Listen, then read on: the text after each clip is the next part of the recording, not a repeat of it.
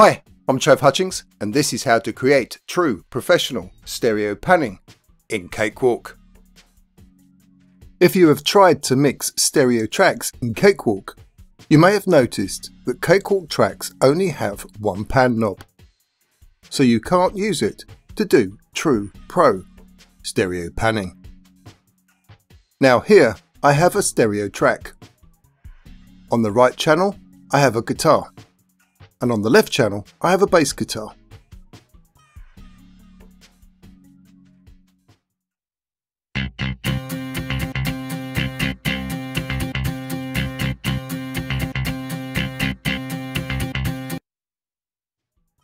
Now when I press on the pan knob and drag up until it is set to 100% right, all you can hear is the guitar.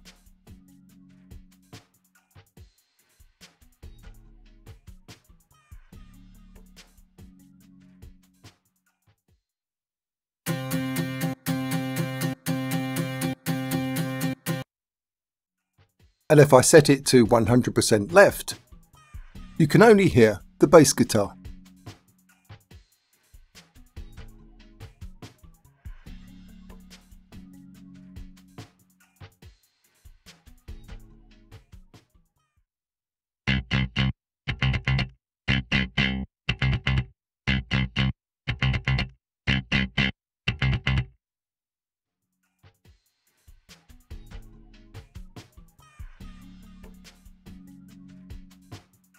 So when the pan knob is dragged right, the pan knob is simply reducing the volume of the left stereo channel.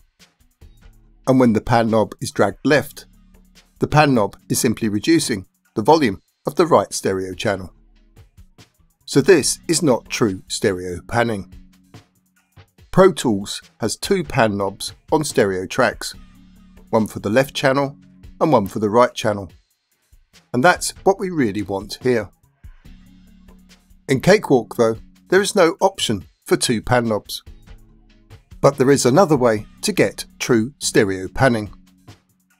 Click on the plus icon on the effects section of the stereo track.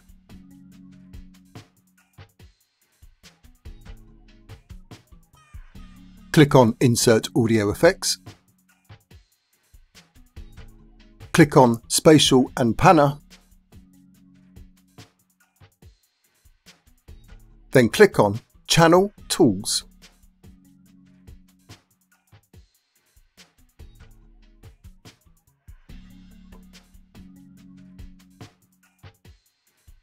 There should be a blue light image on the stereo button icon and a blue light image on the power button icon. Stereo panning is done by dragging the knob icon labelled L for the left channel and the knob icon labelled R for the right channel. The dot marks the centre point of the stereo mix. So here I can drag the bass guitar on the left channel to the centre of the stereo mix.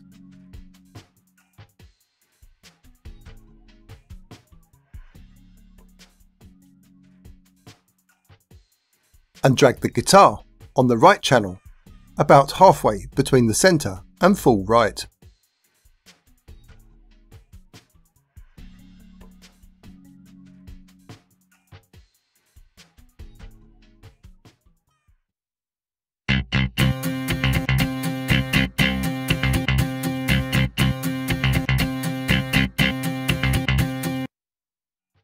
I can also press on one of the knobs each side of the L and R knobs and drag them left or right to change how wide the guitar or bass guitar sound is in the stereo mix.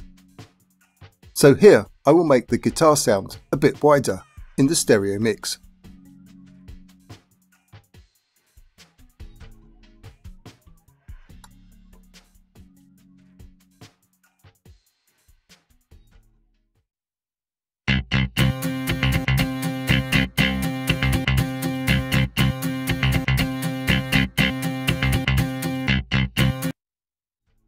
So now if I play the track again and press on the power button icon to turn off the channel tools, and then press on the power button again to turn the channel tools back on, you can hear the difference.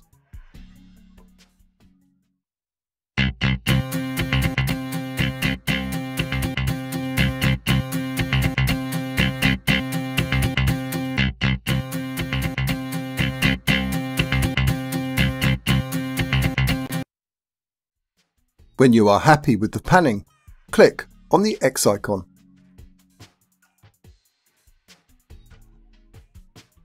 And if you need to change the panning again, click on Channel Tools in the FX section of the track header.